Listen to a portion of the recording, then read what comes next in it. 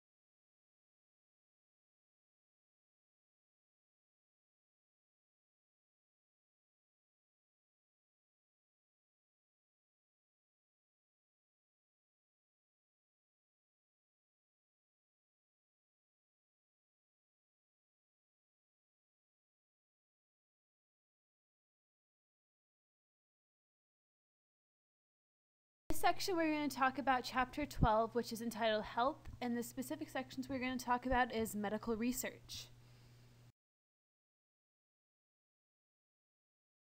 It's called disease mapping.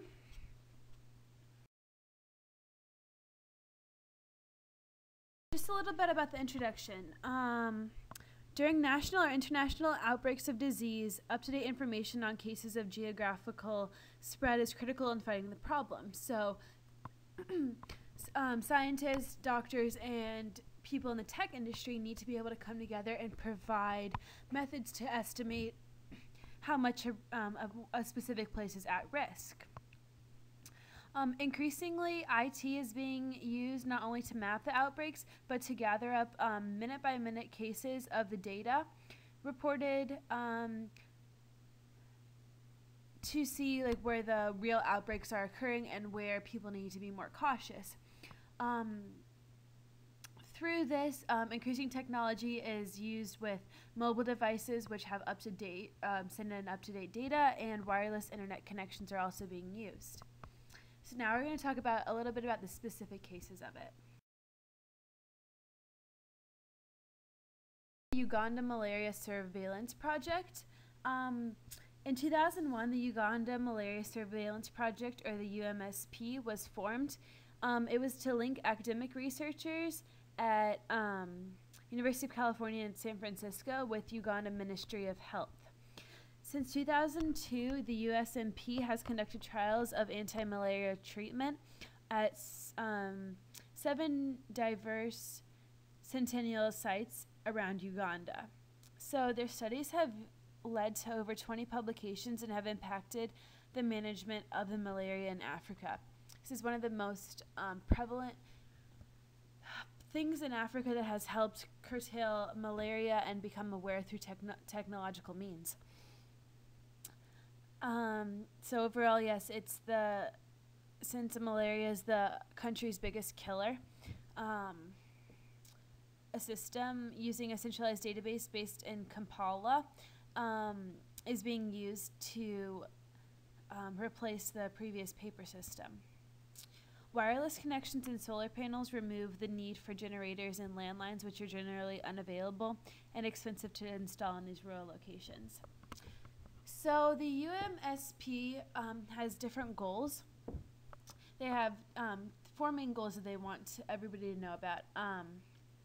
They want available and new anti-malarial therapies, potential anti-malarial related adverse events, malaria-associated morbidity and mortality, and anti-malarial drugs.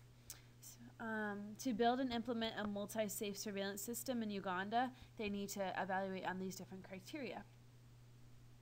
So they have been very successful, and they have established a network of researchers and key stakeholders in malaria to control Uganda's outbreaks of malaria. So yeah, let's talk a little bit about, they built capacity for laboratory diagnosis and molecular studies of malaria in Uganda, and through all this technology, they've been very successful.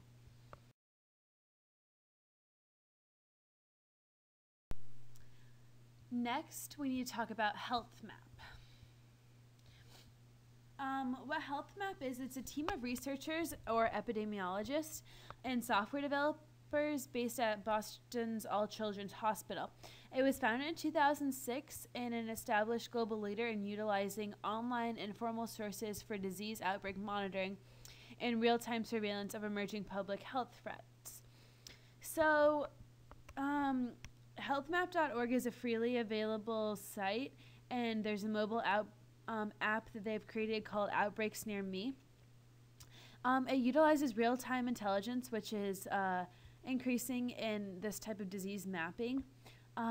Emerging infectious diseases for diverse audience, including libraries, local health departments, government agencies, and international travelers. So HealthMap brings together the disparate data resources and pretty much uses it as an aggregate or a compilation of all the different data that they've seen and makes a comprehensive view. So through the screenshot of what's seen on the PowerPoint right now, you can see that on healthmap.org, you can click on global, local, or news and see the different outbreaks of where different strains of bacteria are, or where the flu is near you. There's many resources that you can use on it. The systems monitors, organizes, integrates, and filters online information for emerging diseases in 9 languages and facilitates early detection of global public health threats. So it's very important, and it's very widely used.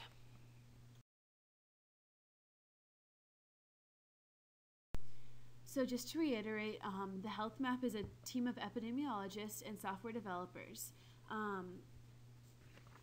Their mobile app is called Outbreaks Towards Me, and it's a similar system which uses Google Maps to show the latest health news and alerts from around the globe. Data is fetched from news feeds of various organizations, including the World Health Organization, to create a mashup of the data and to plot it all on the map. So just to reiterate, a key benefit of online health mapping is the ability to gather data quickly from affected regions and to also disperse it quickly. The information needs to be spread quickly, so through an online method, this can be used really fast. And awareness of outbreaks can also help contain them.